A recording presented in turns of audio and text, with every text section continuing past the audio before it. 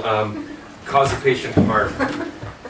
We've reviewed this talk with the RTs already.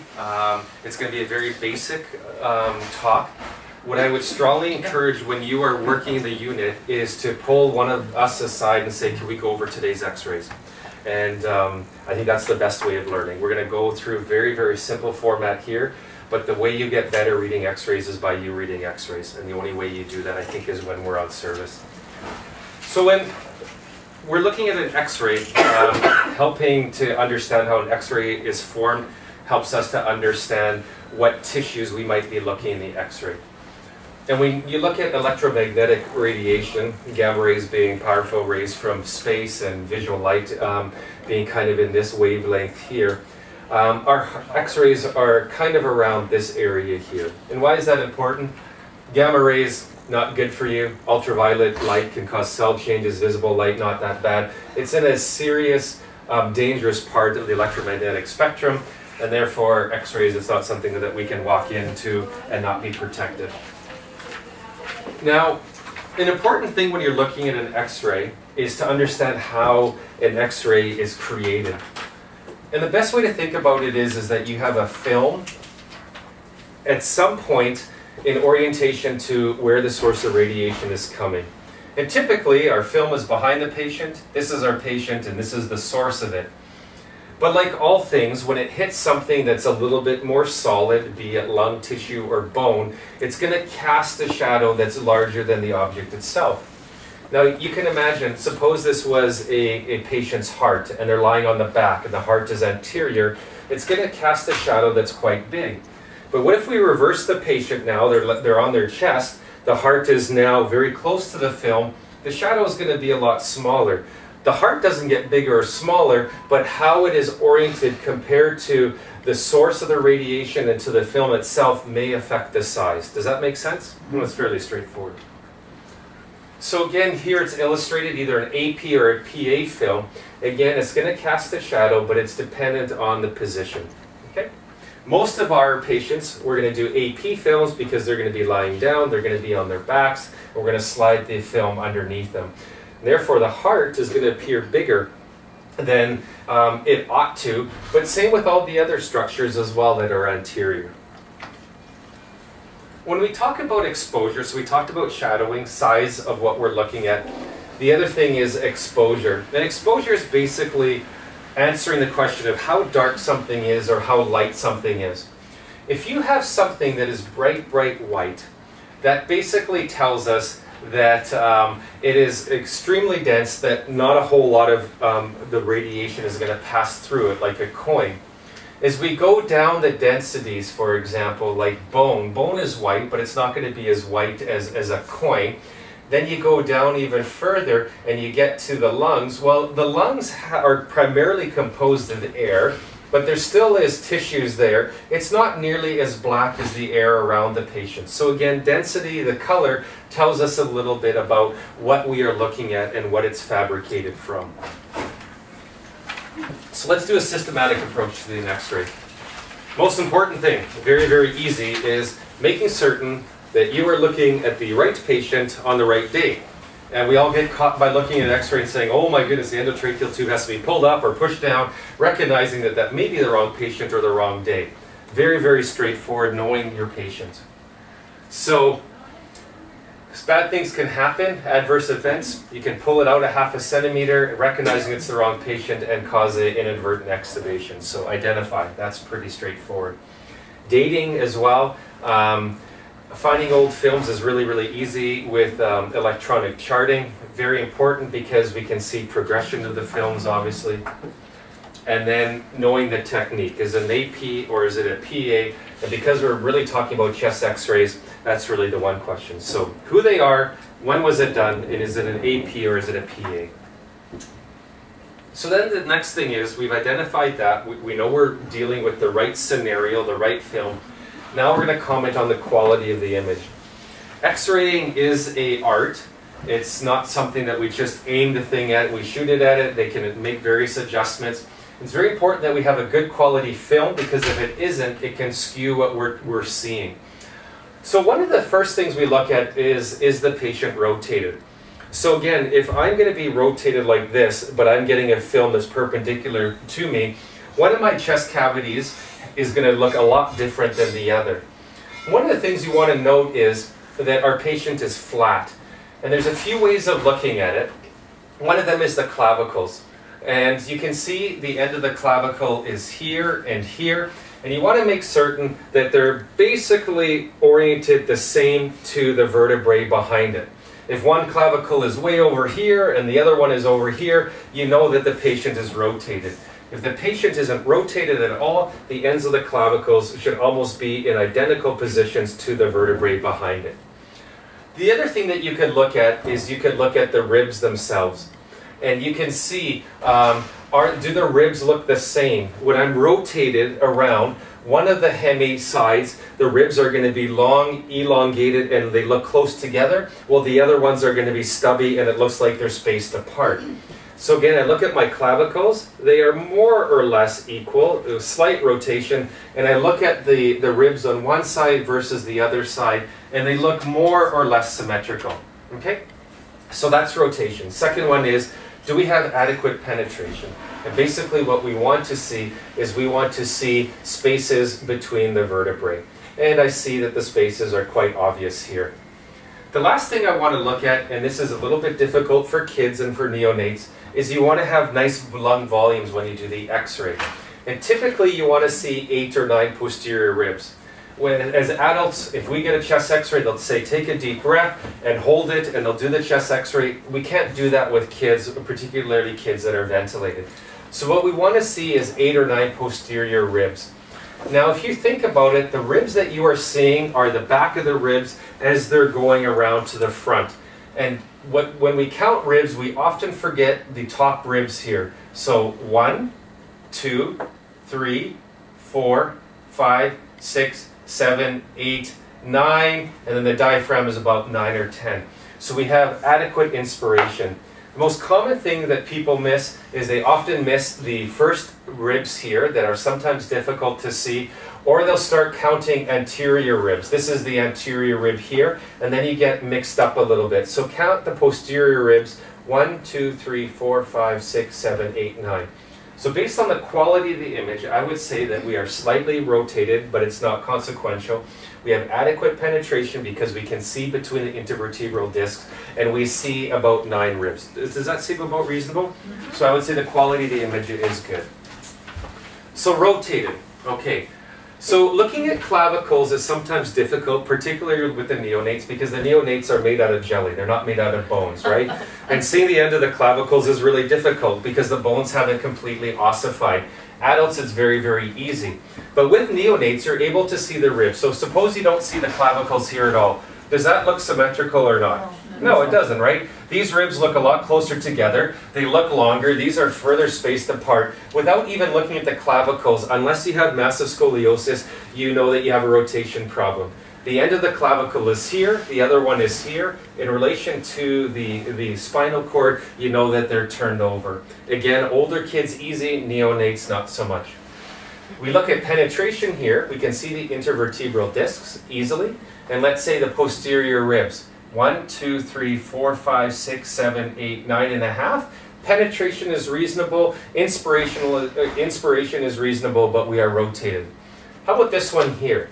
If we look at the rotation, the clavicle is here and here. This is a perfect x-ray as far as not being rotated. It's difficult to see the ribs, but the clavicles are here, so I can say that it's not rotated.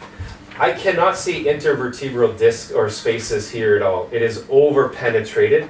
And as far as inspiration is concerned, I really can't count ribs because I can't see the top one because it's over-penetrated. If you see an x-ray like that, you can say, oh my goodness, bilateral pneumothorax. No, it's not. It's over-penetrated. That's why knowing quality of film is important.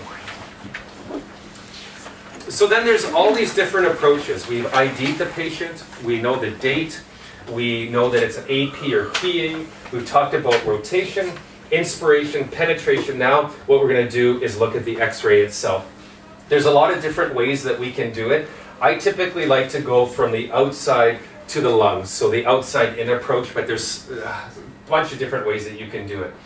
I don't want to go to the lungs first because there's a lot of information that we can get without looking at the lungs that will help create the story of our diagnosis.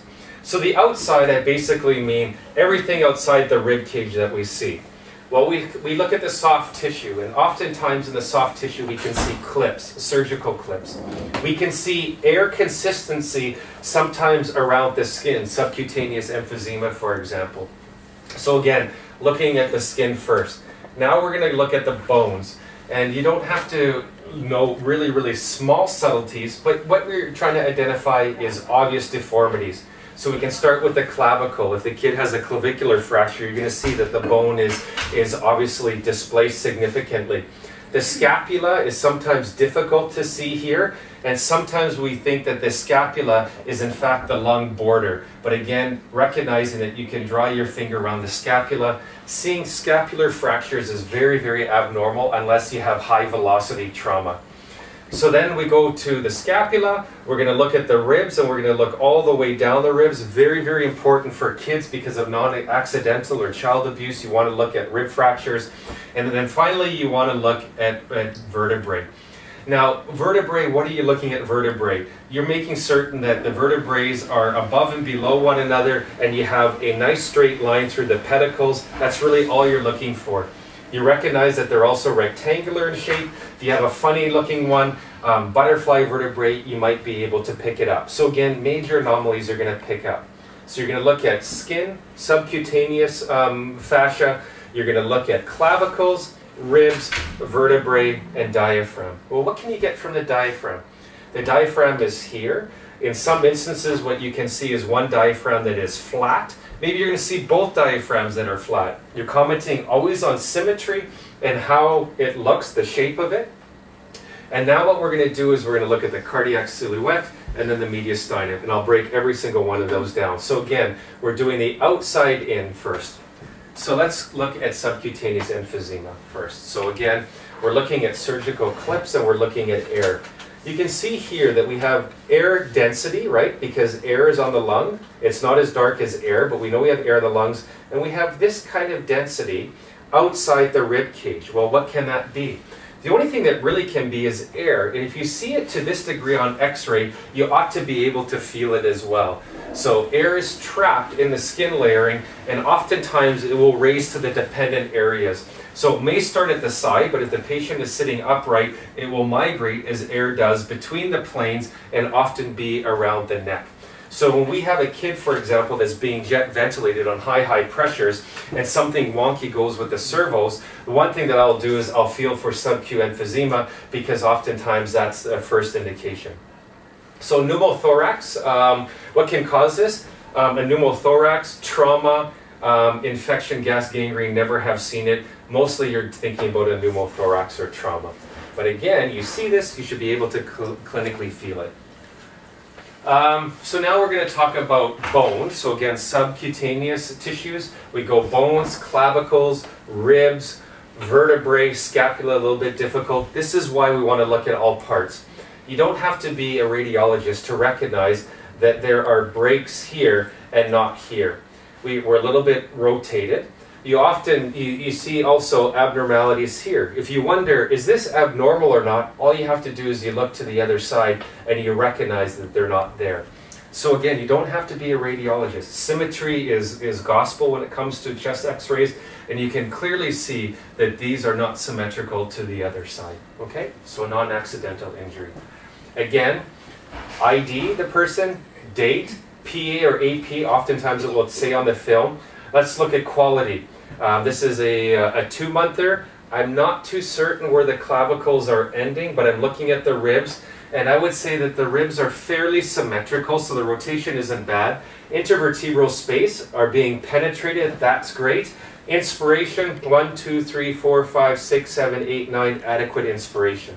I look at I don't see any surgical clips, I don't see any subcutaneous emphysema, I don't see any clavicular fractures, the vertebrae is nice and straight, I see straight pedicles, I go to the ribs, oh, something looks off there, oh, I don't see it here, off here, I don't see it here, something wonky is happening here, and how about mid-rib, and I don't see a whole lot of rib fractures here, okay?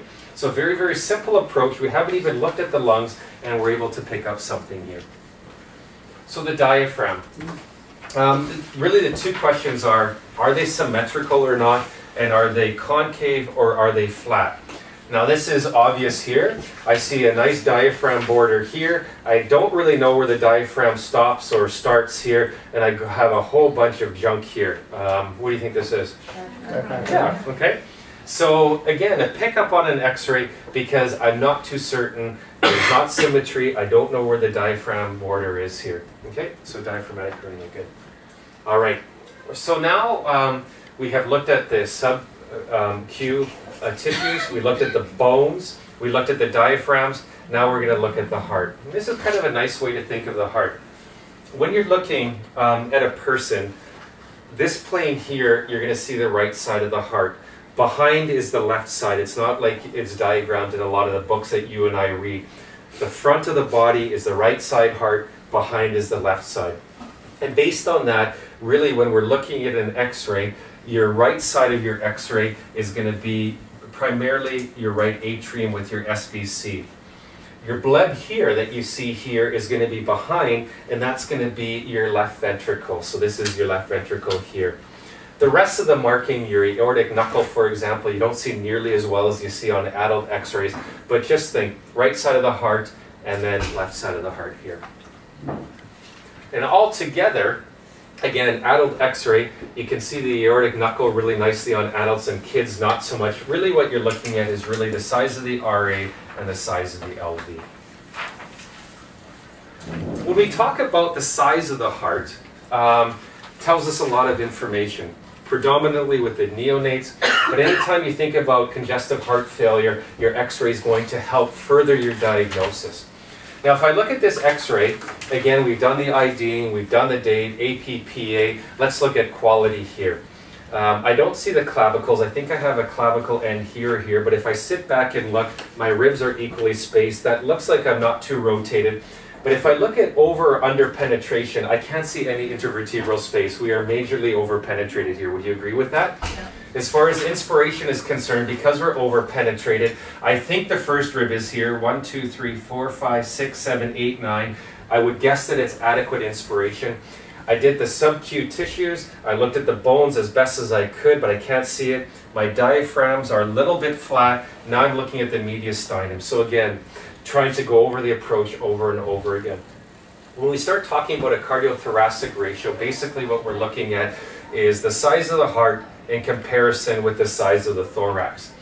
Now, typically anything greater than 55% should be further evaluated. Some neonates, for example, you might be able to stretch that even to 60%, but anything over 50, 55%, in the back of your mind, you should think something is wonky with this heart. Now, when you go up north to some x-rays where it's not digital, you might have to take out a ruler and measure it. If it's electronic, you can use electronic calipers to get these two distances. And basically what you want is the most right descending point of the right atrium to the apex of the left ventricle and measure that, and then you want to go from one sulcus to another and measure and figure out your ratio. So the mediastinum. So the mediastinum, we're now done our heart. We've convinced ourselves that our heart is at a good size. Our mediastinum, our structure is superior to the heart in this kind of avenue. Now why is that area important? Well, one of the things, if you're used to looking at adult x-rays, is that if you see something like this, you would say, oh my goodness, we're dealing with a tumor here. With kids, kids have a large thymus. Thymus is kind of the policeman in the chest where it's kind of going around and kind of sniffing out infections. Your thymus can be very, very big. Not only that, it can fluctuate with the same patient over days where you might be able to see it and then it might get really, really small. The one thing that distinguishes a thymus from, let's say, a tumor, something that we have to worry about, is what's called the wave sign and the scalloping sign. And you can see here that, hopefully you can see it, is that you got little blebs like this along the thymus. If it was a tumor or something more sinister, it would have straight lines, where a thymus kind of has these waves in it. And what causes the waves is that you have lungs that are pushing against the thymus that's pushing against the ribs. And as it's pushing against the ribs, it's causing these wave signs. If you have a solid tumor there, the lungs will not push it to the ribs to cause these conformational changes here. So that's called a wave sign. Now, how about air in the mediastinum? We talked about subcutaneous emphysema, but take a look at this. What consistency do we have here? We should be looking at no air, but we have a definite membrane here with air-like density. Again, air-like density, air-like density, air-like density. Recognizing your densities, and your densities here are kind of like lung densities, you can kind of look at this and say there is air where there ought not to be air, right? So again, you might not know what is causing it, but it's very clear in understanding your densities that you have a line here that ought not to be here, and that line is of the density of air. Okay, a pneumomediastinum. Okay. So for transport, if you had that, Yes. what would be your... Well, it depends on the etiology. Was it a trauma, for example? That would be, it'd be difficult to say. And what are you going to do about it? You're not going to put a chest tube in a mediastinum. No. But I would look for, if it's trauma, for example, I would look to see if there is air in the lungs as well that would warrant a chest tube. There's a lot of different etiologies for pneumomediastinum, but if it's in the context of trauma, then I would definitely look at other areas in the chest and body that have been exposed to that sort of energy. Yes? Bed 9 right now has a pneumomediastinum, so if anybody's in the unit and has a chance to look at the x-rays. Bed 9 on oscillator? Yeah, okay, so again, high pressures, right? And anytime you see a pneumomediastinum, it's an indicator that something more sinister is happening. You can't put a tube in there, but you have to correct whatever is causing it. So just requesting a ground cabin? Potentially, yeah.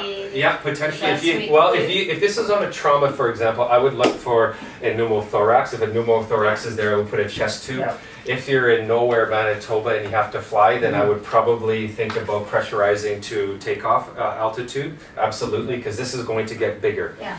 Not only is this going to get bigger with altitude, this might just get bigger with the underlying process that's there. So this could be dicey. So the question is, if we use air, we'll be able to get the kid quicker to HSC at the risk of this getting bigger in a shorter time. Or if we don't know what the underlying etiology is and go ground, which might be 3 times longer, this might get bigger just because the underlying etiology hasn't been addressed. And There's so many places we go where you couldn't come back ground. that's it's so it's sometimes these are the difficult scenarios. Yeah. No, last time I went to Fort Francis, I think we had a 32-weeker, had a newer mediastinum from overventilation. Hand ventilation. Once we integrated, we resolved it, Mm-hmm. and we were able to bring it back. Yeah. So it all depends on the... I know, I hear, it's a good question. It ain't perfect, I'll tell you, sometimes, right? That's why you guys are doing this, because you're renegades. That would be our phone situation. No, but seriously, you get in uncomfortable positions where you have to guess what is the lesser harm to the patient, and it's suboptimal, and that's a good point. Sometimes I don't know what the right answer is. Now we're talking about the lungs itself. So again, ID, date, position, rotation, penetration, inspiration, sub-Q, bones, heart, mediastinum. Now all of a sudden we're going to the lungs. Well, we can think about the lungs rather than just looking at them. Let's look at the large airways first. So trachea, left and right main stem, and kind of the bigger ones, the first few generations. So let's go from there. Number one reason why we look at an X-ray is endotracheal tube position. And this is usually very, very easy to see unless we have a bunch of other hardware that's in the way. But we're able to see the carina. Recognizing where the carina is, we can pull back, and proper position, depending on the age, is anywhere going to be between T2 to T4. I don't really hold this so much because we deal with kids with abnormal airways. I typically look at the carina. And I want to be above the carina and be in a place where I can have patient movement, where I'm not bouncing off of the carina.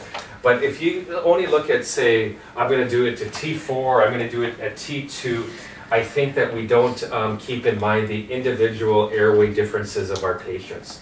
So we'd be able to see the carina, and here you can roughly see the right main stem here, and you can see that the tube is right at the carina. Okay. The other thing by looking at it, here you can see the carina very obviously here. You can see that the carina is not in midline, and the right and the left are well beyond midline. But when I see an x-ray like this, the first question I think is, before I'm going to put a needle in there and decompress, is the patient rotated? And that's why it's so important to go through the things that I talked about, because the last thing you want to do is put a chest tube in a patient where they were completely normal but just rotated. So if I look at this, so again, name, ID, PAAP, again you'll say that on most x-rays, and let's look at rotation. So I have one clavicle here, one clavicle get there. That looks pretty reasonable, looking at the pedicles of the spinal column. I'm adequately penetrated, and 1, 2, 3, 4, 5, 6, 7, 8, 9. Quality of the film is great. So when I see that, without even looking at this bugliosis that's happening here that's really obvious, I can assume that my shift here is real. It's not because I've rotated. Okay, does that, again, always going through the simple things and reinforcing it to make certain that this is obvious, but oftentimes it's not that obvious. Okay, so now we took a look at the trachea, the right and the left.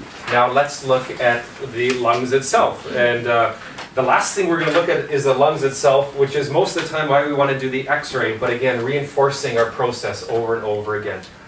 Now there's kind of two patterns that we can see when we're looking at the lung parenchyma. And one is airspace disease, and it typically has its own pattern, and then we'll look at another pattern after that. Now if we take a look at this, we've done all the quality, we've done everything. Now let's look at the airway first. So this is our trachea. Our right and our left you really can't see, and one of the reasons why you can't see is I don't see the intervertebral discs very well. So again, by looking at this x-ray, it's obvious that something is going on, but I don't see the carina because we are over-penetrated. So we look at the proximal airway, difficult to comment. Now let's look at the distal airway, and really what it boils down to is symmetry. Okay? Now, what is going on here? Just somebody blurt something out. What is abnormal here? There's something in the On the right side. Yeah, there's something weird here, right? Yeah. This is normal lung. That's what lungs should look like. There's something here, Gesundheit. Now, I know that it's something bad because if I had a pencil, I couldn't with certainty draw my pencil where the line is. It's kind of a little bit scattered. That's the first thing. Some pneumonias are really, really consolidated where it's very, very clear, but I have a difficult time drawing my pencil around here. Not only that, I really can't see my right atrium very well. The right atrium kind of bleeds into this blah, what's going on here. So this is abnormal. Compared to this side of the heart here then, again, so you think, okay, I remember this talk, I haven't seen a lot of x-rays, I remember that Greg was telling me that symmetry is kind of gone. Well, take a look at here. We've got nice lungs of the right density, right? Not as dense as bone, but denser than pure air.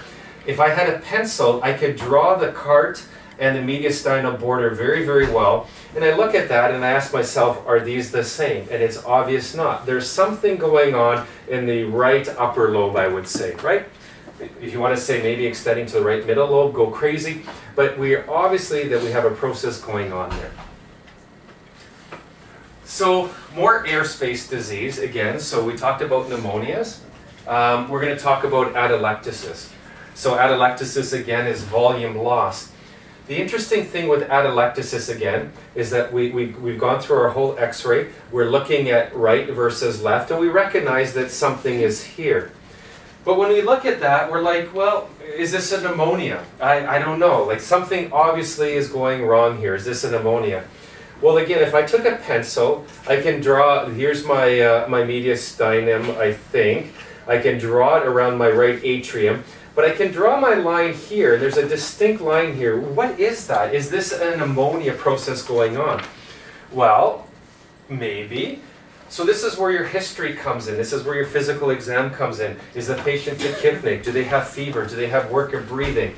If I do this, for example, one of the things that I'm thinking about is atelectasis. I have got an absolutely straight line here. What is that straight line causing? As you know, on your right side, you have your right upper and your right middle lobe. And normally your fissure is a straight line here. And normally you can't see your fissure unless you have fluid there. I have an obvious straight line. What is causing that? Either it's an pneumonia within a crazy straight line pattern, or I've collapsed my right upper lobe, and by doing so, what happens to my middle lobe? It starts taking the space up, and I get a nice straight line because of that, atelectasis. Well, you would get a history different than a kid with really bad pneumonia with atelectasis, right? You might have a kid that has coughs, cough, cough, cough. You might, when suction, bring up these big mucus plugs, for example. There might be other reasons of having atelectasis. Fever always with pneumonia. Maybe not fever here. Who knows what's causing that? But you got a straight line. And like I said, in medicine, straight lines typically are not physiologic. And a straight line is likely caused by a lung that's trying to make space. So this is kind of what I'm trying to explain here. Your horizontal fissure, you have atelectasis in your right upper lobe, and it's just going to migrate trying to take that space in that hemithorax. Now, conversely, if you have right lower lobe collapse, what's going to happen? You have volume loss here, and now all of a sudden my horizontal fissure is going to move down because my right middle lobe is going to start basically taking this space where my lower lobe was. Okay, so again, airspace disease, or parenchyma, you have airspace disease, two types of airspace disease, pneumonia, clinically very easy to pick up mostly, atelectasis, and now what we're talking about is interstitial disease. Now when you look at this x-ray, again, we've gone through all of the quality checks, the ID checks, everything. If you only look at the lungs, for example, and you look back, you may have to look at a lot of these x-rays, you see chronic-y, yucky kind of old man lungs kind of thing.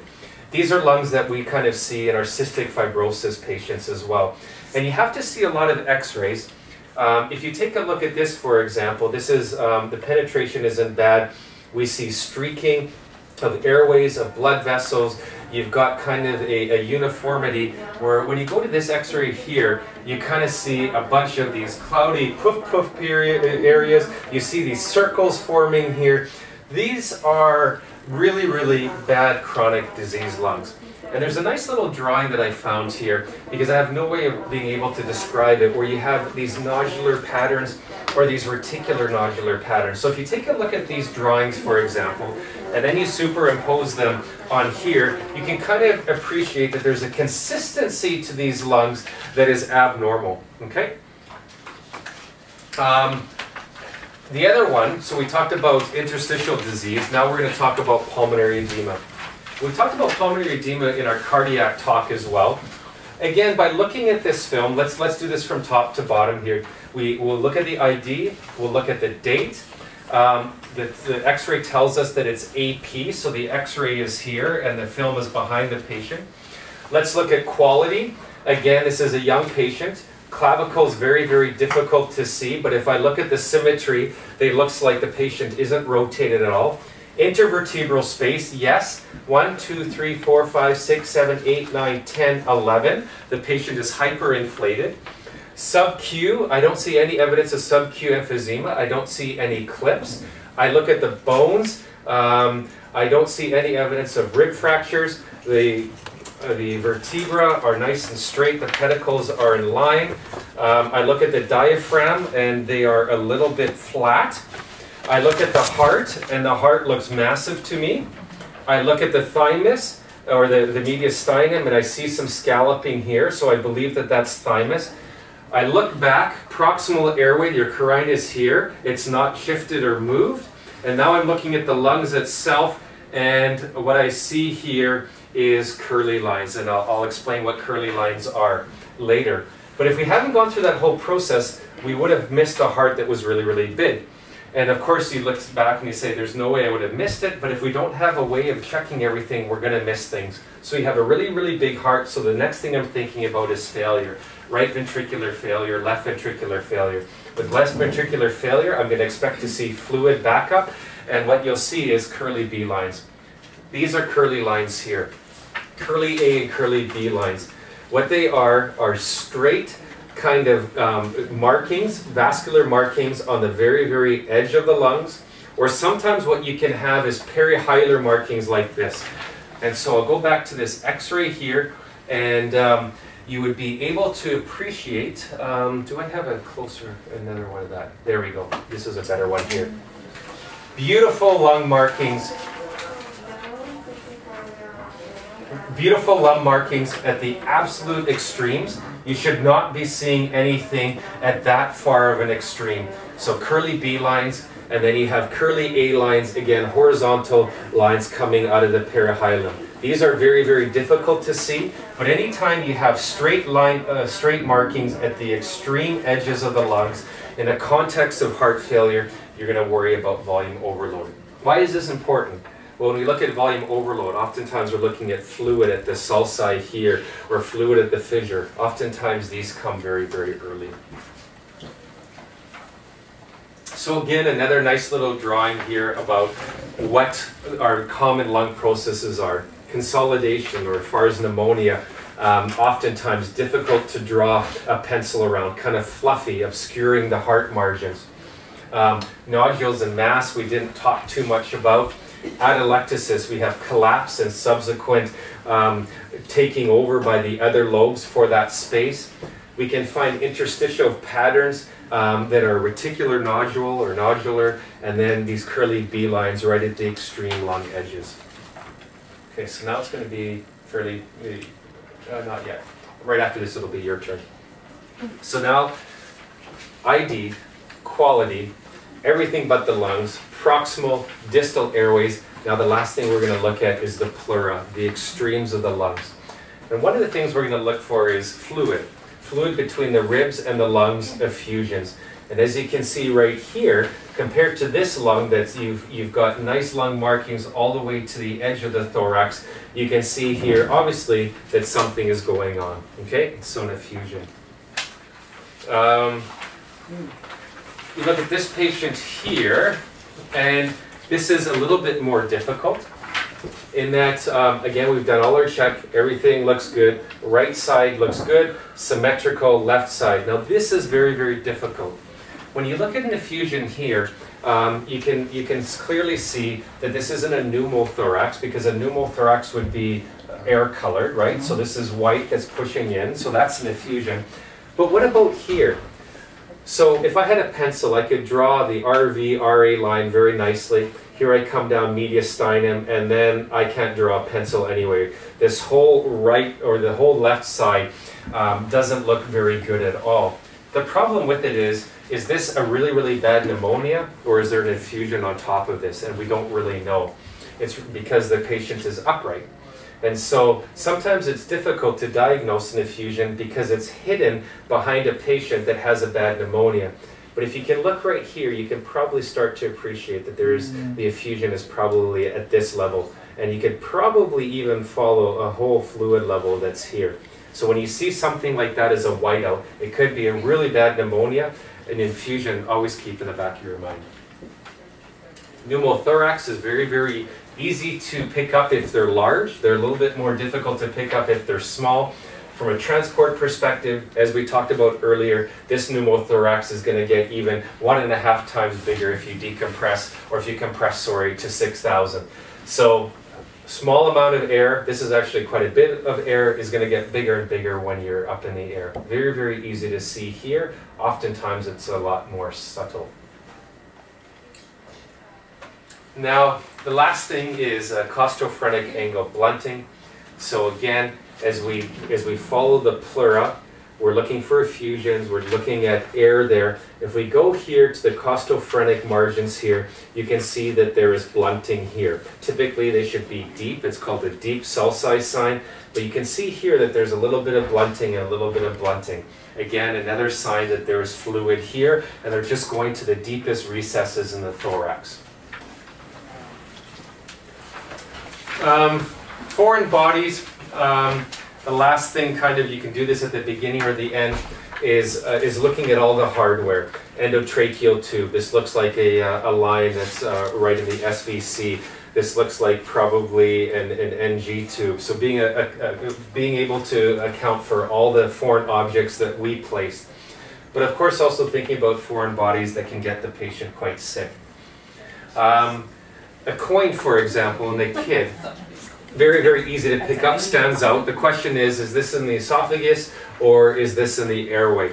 Anytime you see a coin that's faced like that is likely in the esophagus or just above the airway. Because if it was to enter the airway, it would have to take a 90 degrees and go in on the skinny side to go between the cords.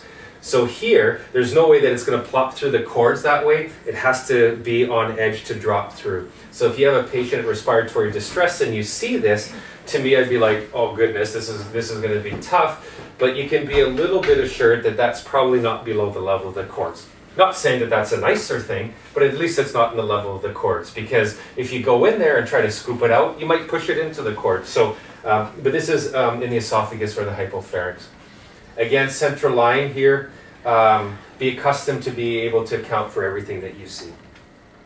So let's talk about common being common here. Okay, so somebody, we did with this with the RTs, can somebody go through the whole image right from ID to diagnosis? One of the nurses, because our RTs have done this before. So you check your clock levels. So first ID. Oh, right patient.